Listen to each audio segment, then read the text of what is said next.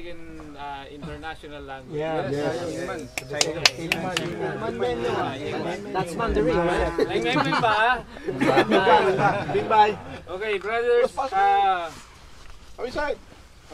we're having this camp because we want to strengthen each other. And in this year, our theme is from 1 Peter chapter 2 verse 9, which says, what does it say? For you are a chosen race, a royal priesthood, a holy nation, A people of his own, so so that that he you may may declare his praises into his wonderful light. So only these people here are praying.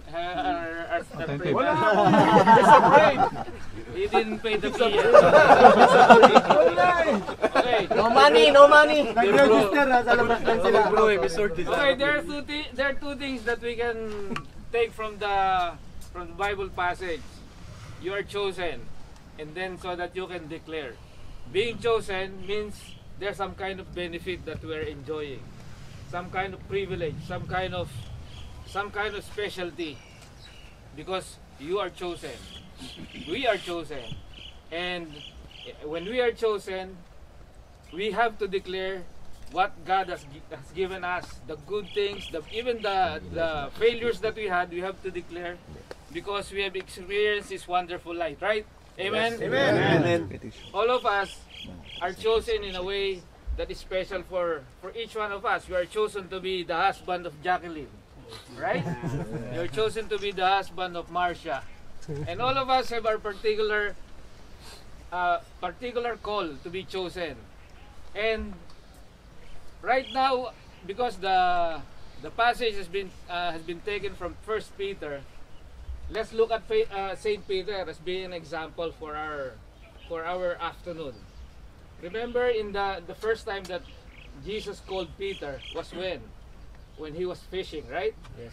When he was fishing, Jesus was being pressed on by the people when he was teaching near the lake. And so what he did was he got on one of the boats that Simon Peter owns. And so what he did is push himself out into the lake so he can teach the people. So it's similar to this. Probably this kind of setting, and people are pressing on Jesus, and then Jesus went out into the boat. And when he finished speaking, he said to Simon Peter, "Go out into the deep and lower your nets for a catch." What did Simon Peter say? He said, "Master, we have fished all night and caught nothing. But at your word, I will lower down the nets." He said, "Get down into the deep." So Peter immediately followed. So when they went to the water again, they caught a lot of fish, and the boats were so heavy that they had to call their companies to help them out and bring them to the shore. When Peter saw this, he was amazed, and he said to Jesus, "Master, depart from me, for I am a sinful man." And when Jesus heard that, he said, "Do not be afraid. From now on, you will be fishing men." And they left their nets, John, the sons of Zebedee, and James, and they followed him. What can we take from what the gospel says? Jesus chose these particular men who are like us. Jesus chose simple men. They are not learned men. They are simple men like us, and he chose Peter. One of them is Peter. And when Peter heard it, he first doubted, right? Because who's an expert on fishing? Jesus or Peter? Peter. Because he's a fisherman, that's his profession. But then he chose to follow. But then he realized that there is this holy man in front of him, and he says, "Depart from me, for I am a sinful man." What can we learn from this? Peter knew that he was being called, and yet he knew his defects. in spite of the defects, his defects, he responded and then left everything and followed. So all of us here, who among us doesn't have any defect? Crucify him! Crucify him! Let's feed him sand. Oh, I want to answer me. Okay. So Peter followed, and then he replied to what Jesus is asking or telling him to follow him. All of us have defects. We come together so that we can strengthen one another, right? We come together to enjoy this time, to have some time out, but then it's also a good time for us to reflect, because we have our own particular strengths. We have our own particular weaknesses. But sometimes we look upon, most of the time, our strengths, but in fact the weaknesses are hindering us to step forward. It is hindering us to realize that we can still be better men, that we can still be better husband, better fathers, and better brothers, and better employees, because we are called to be salt and light of the world. And if we are not able to do that because we are not taking note of our weaknesses, then we are not worthy to come into the presence of the Lord, because we're not changing ourselves. Because we would like to be men of honor, right? We would like to be men of honor. We'd like to be said that I have raised a son in the image and likeness of God. I have raised my family. I have worked I have worked my life so that I can give them a good future, but not just materially, but preparing them for the kingdom of God. And so, brothers, I'd like to suggest the word honor this afternoon, because we would like to live our life in honor, right? We wouldn't like to live our life in shame. And so, let's cheers. Cheers. Cheers.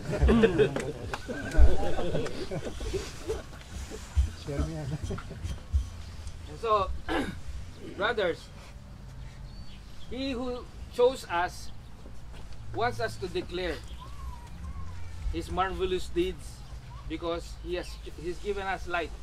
That's what He's calling us. That's the main thing. That's why we are called, we are chosen. We have to declare it, because it says in Matthew. Let me get my Tito Ray. Excuse me. In Matthew, it says, Nanonood na sayawan.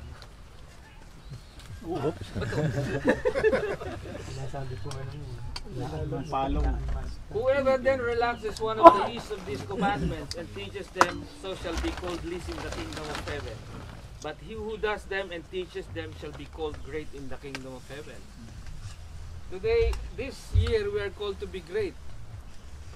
But we cannot great if we know what God is saying to us, and we're not doing it, and we're not teaching them.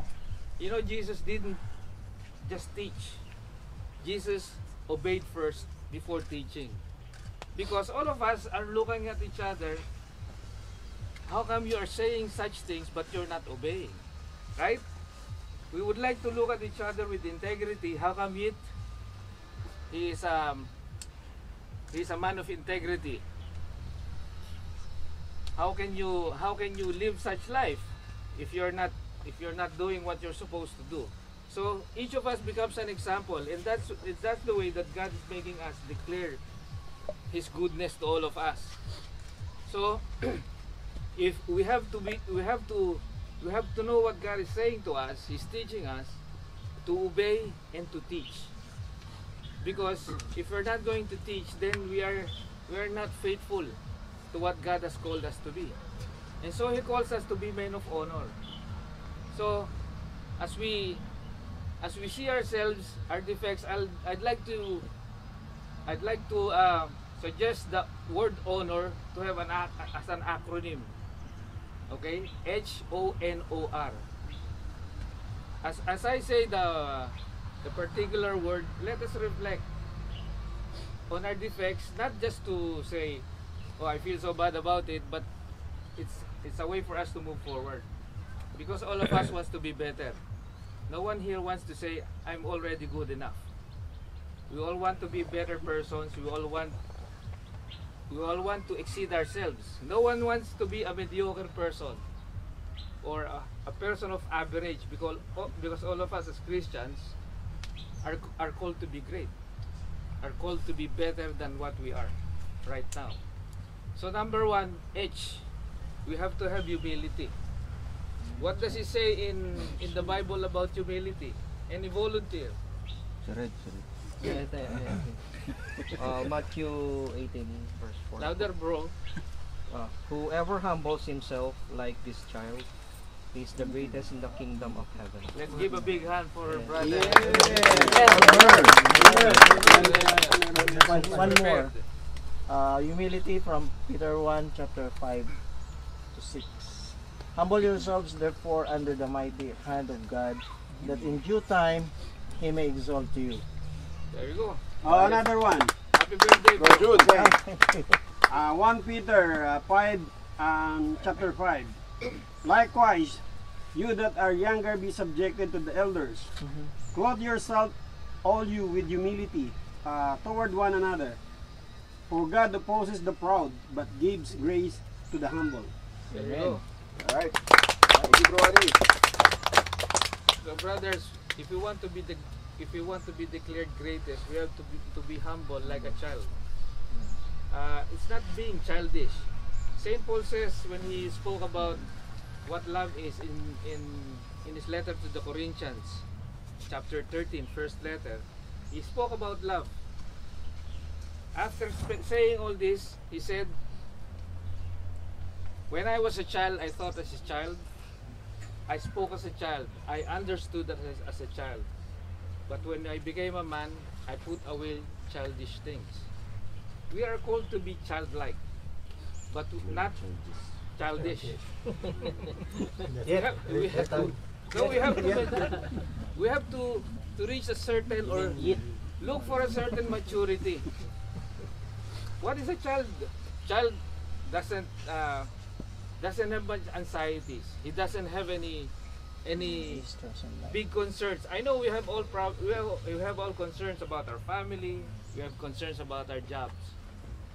But being a child rests his trust in his father.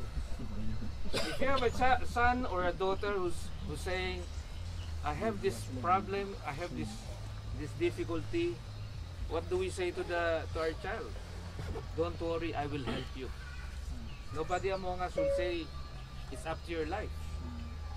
God is saying that to us, that whatever difficulties we have now, any predicament that we are into, perhaps we are looking for a new job, we do not know what tomorrow brings with regards to our financial obligations, but look at what happened to you yesterday, 2 days ago, 3 months ago.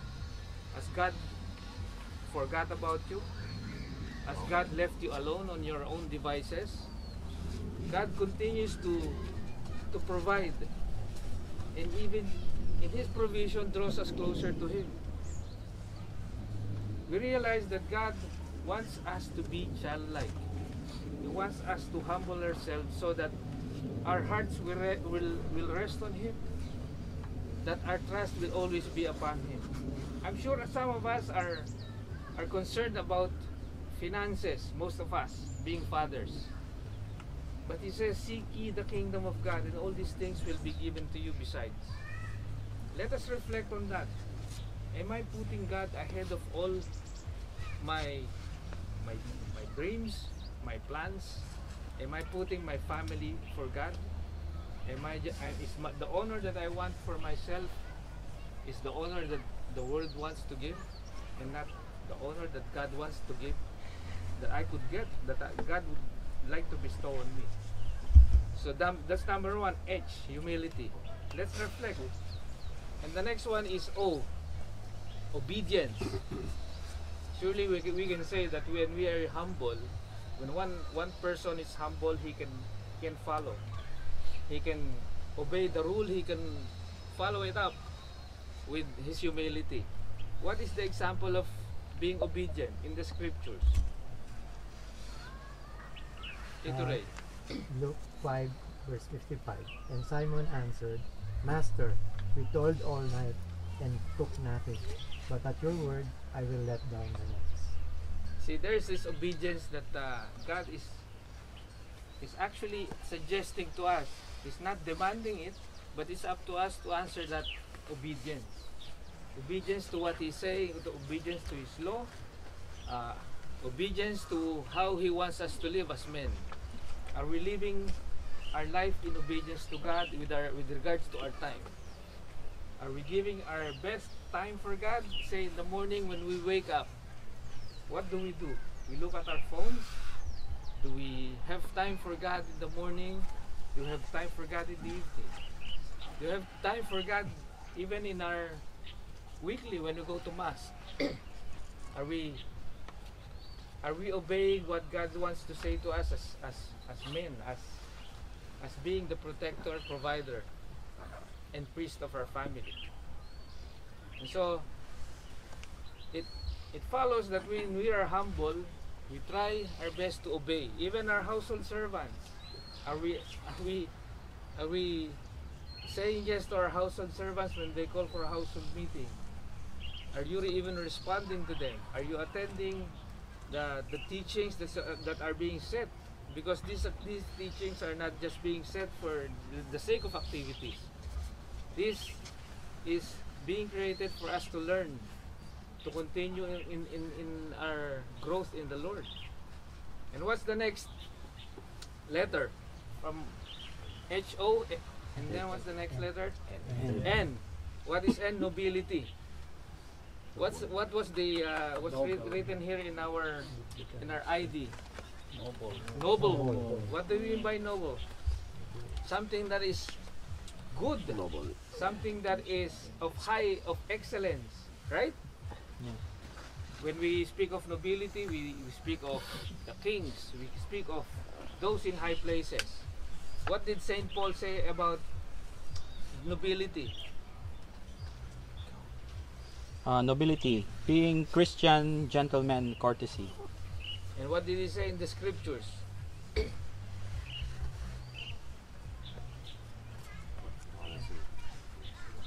From Philippians. Finally, brethren, whatever is true, whatever is honorable, whatever is just, whatever is pure, whatever is lovely, whatever is gracious, if there is any excellence, if there is anything worthy of praise, think about these things. So brothers, before we come to the community, I'm sure we can look at our past. It's colorful, right? All of us have colorful lives, or probably are not as colorful as Boyets. I'm with you, bro. But just look at that. When we come to know God, we want to be better, we want to do good. We don't want to even speak of ill humor, like dirty jokes, toilet humor, jokes about sex. We stop saying that because we would like to be men of respect, right?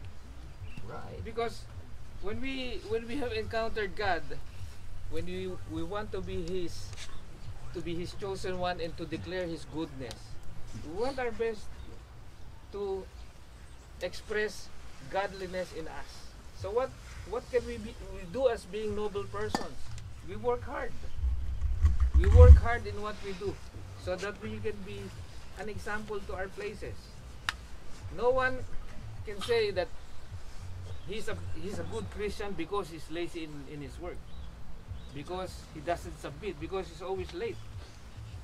Being Christians, being Christian men, we are called to be noble, to be of excellence. That's why He wants us to do our very best in wherever we are, so that we can declare His goodness through us.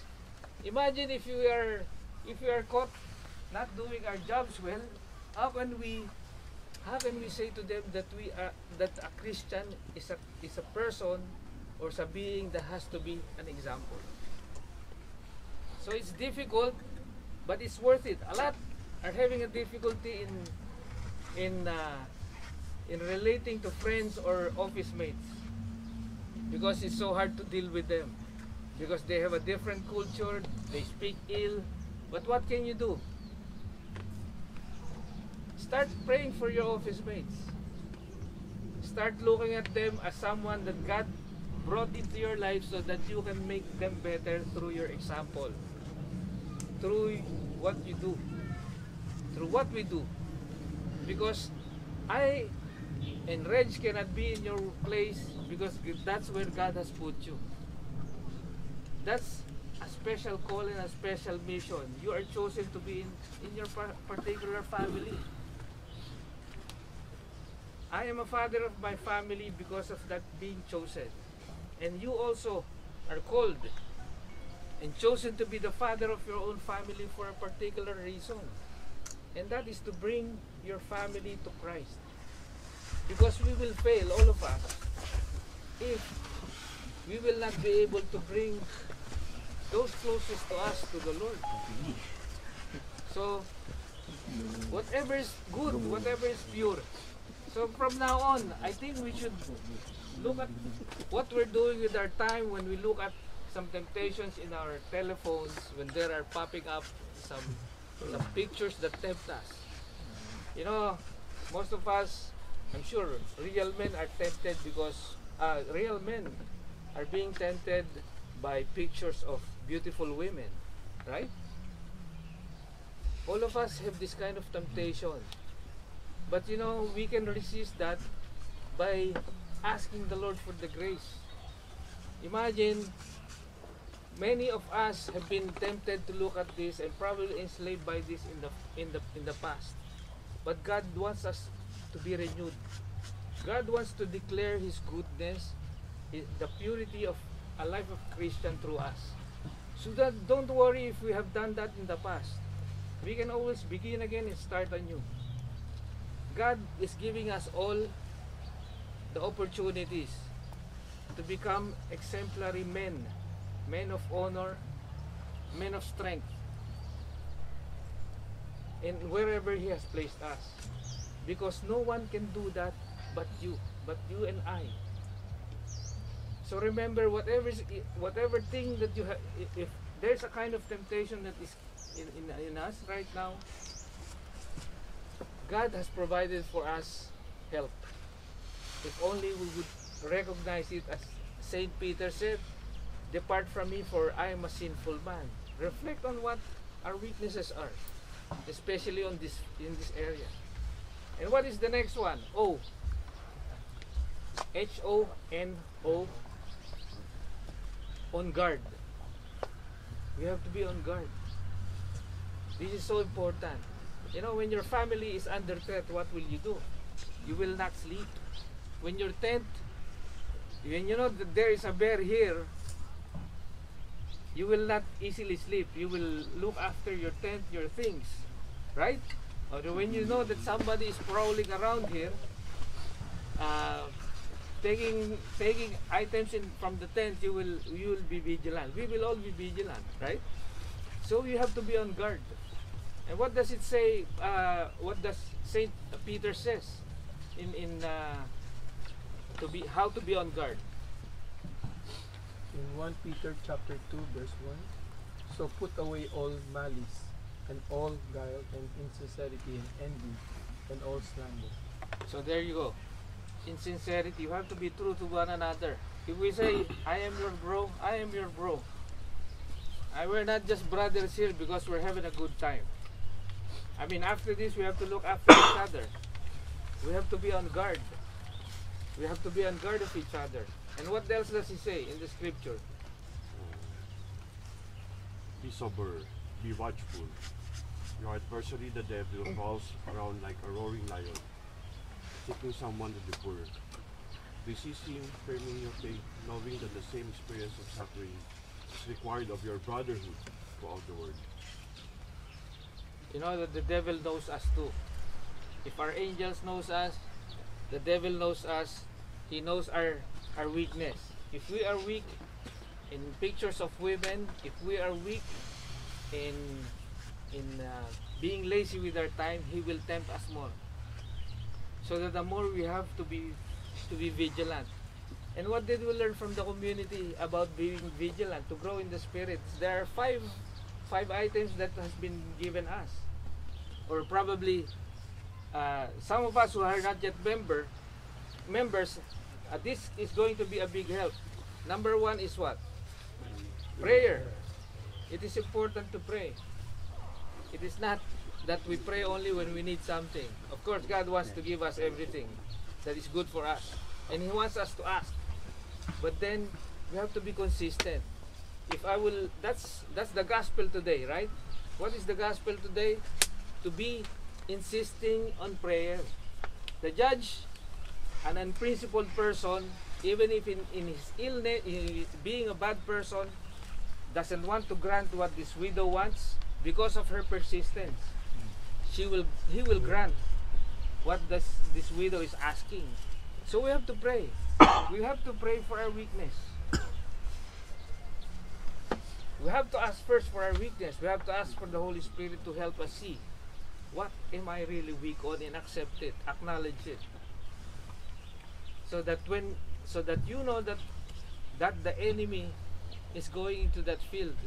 You know, the devil, the first way that the devil can be defeated is to know his presence. You know, in exorcisms, the reason why they ask, the exorcist would ask, who are you? He asks the person, the spirit in the person of possessed, who are you? Because the moment that the devil or the demon gives his name, it's a sign of his defeat. So that's what we should do too. We should look for the weaknesses that we have. When we examine ourselves, look for it. So that point already, we are already winning. Because this is my weakness, I will ask God's help and my brothers to help me on this particular situation. Perhaps you're having a problem with drinking. Perhaps a brother can see you, maybe can help you with that addiction, or with any other addiction that we are having. Perhaps you are easily upset. Perhaps you have a problem with temper. Maybe you have to pray for that. You have to pray for the weakness and ask your brother for help. What do you think should I do? And we go back to letter H. You have to accept it and be humble about our weakness. You know, I have a problem with my temper too when I was when I was here in Hong Kong. I was starting on. We went to Macau one time and we lost our seat. I was so angry. I wasn't in the community yet. I was so angry because we lost our seat, and I have two infants with me, and my mother then and my father were still alive. And I was cursing everyone in the ferry. But then I realized it's not a good it's not good if my children grow up this way.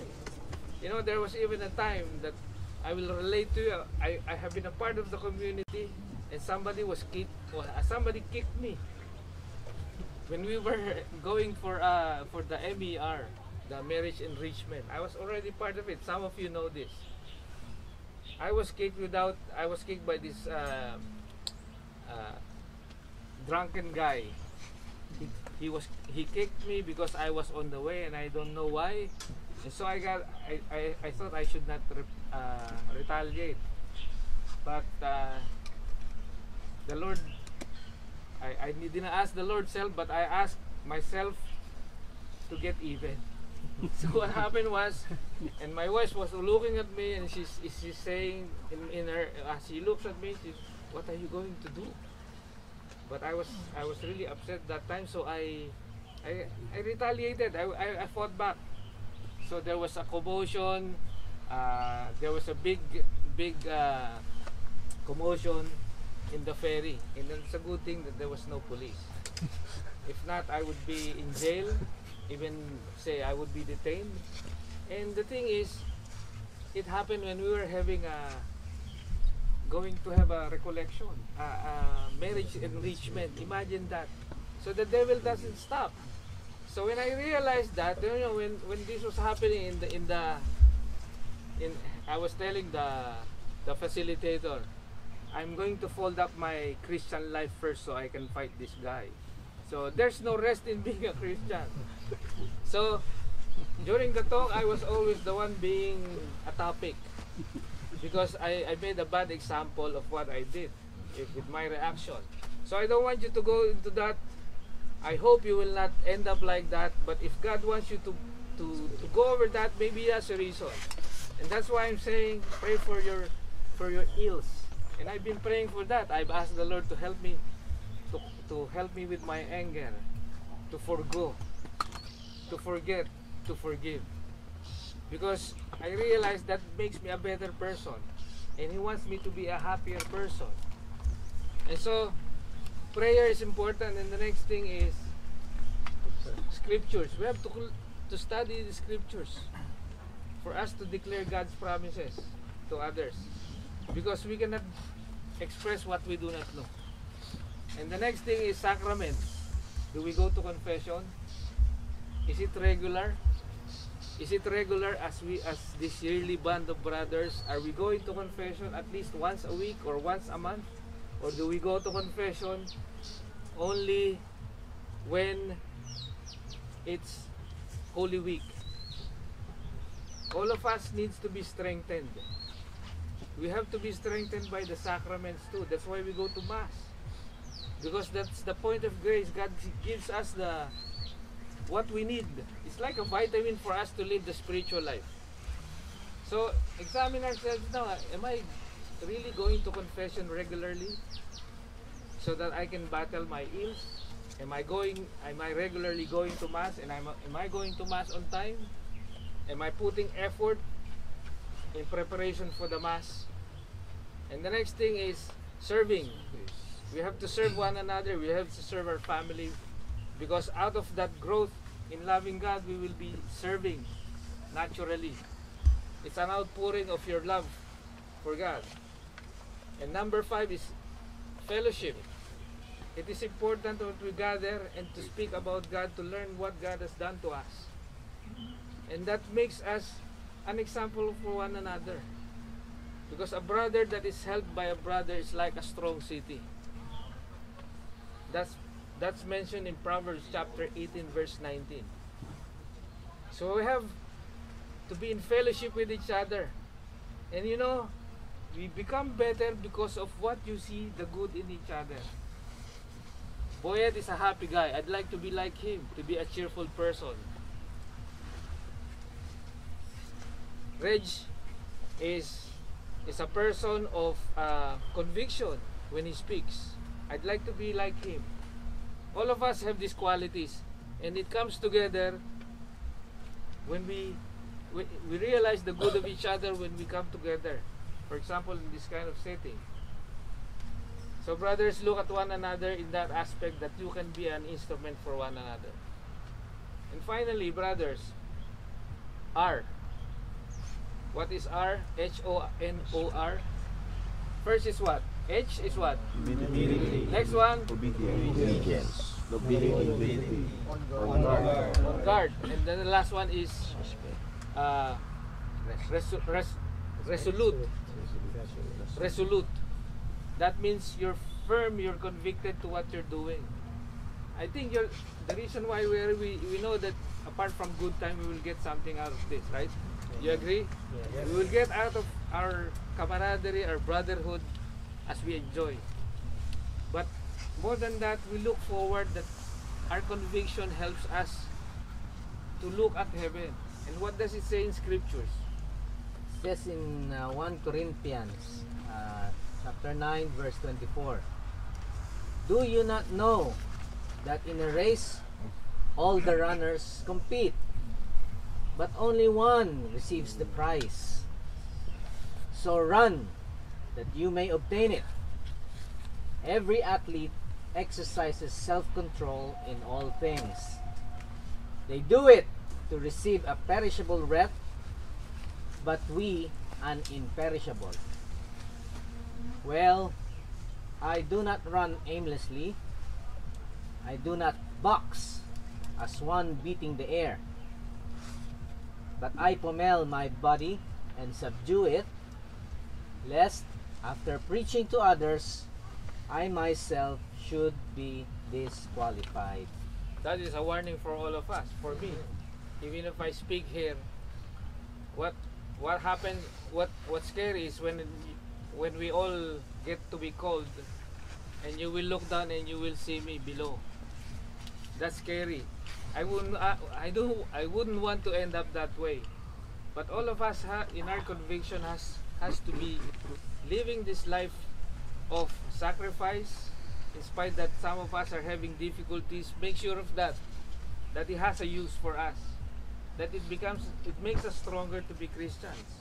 It makes us see the good of the sacrifice, the trials that we're experiencing, because God is allowing those things to happen to us for a purpose, so that we can realize that in all things that is happening to us, it is a source for us to see that heaven is not far.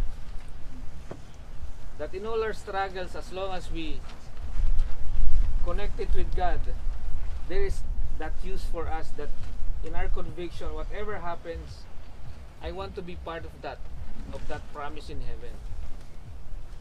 Now, you see, Peter, even if God knows that he's a person that is always changing in his mind, you know, when Jesus asked, "Who do people say that I am?" What did the apostle say? You're Elijah. Who else? You are a prophet. And Peter said, "You are the Christ, the Son of the living God." And Jesus said, "No flesh and blood has revealed to you but my Father." So he declared that Jesus is God. He is the Savior, and it's a gift. All of us are given this gift. We don't deny that anymore. Jesus is God. It's just living it, because we know that we are chosen and we have to declare it. And Jesus said to him, Jesus told him to strengthen his brothers, because he knows that Saint Peter is going to be tempted. He's going to go through a lot of difficulties.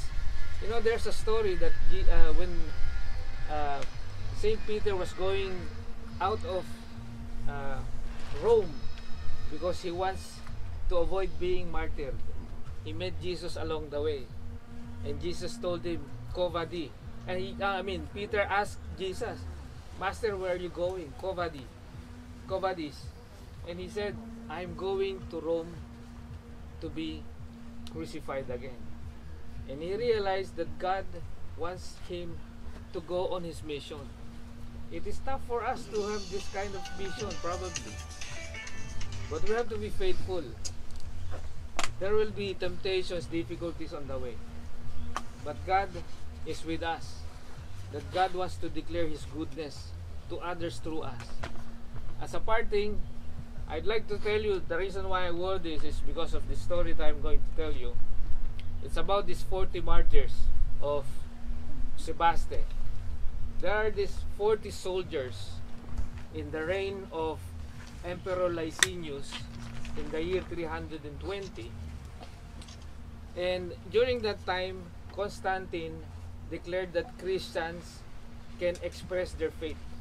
But Licinius, on ruling his eastern part, doesn't want to accept it, and he wants to fight Constantine. And this happened in Armenia, in a town called Sebaste, now in the eastern Turkey.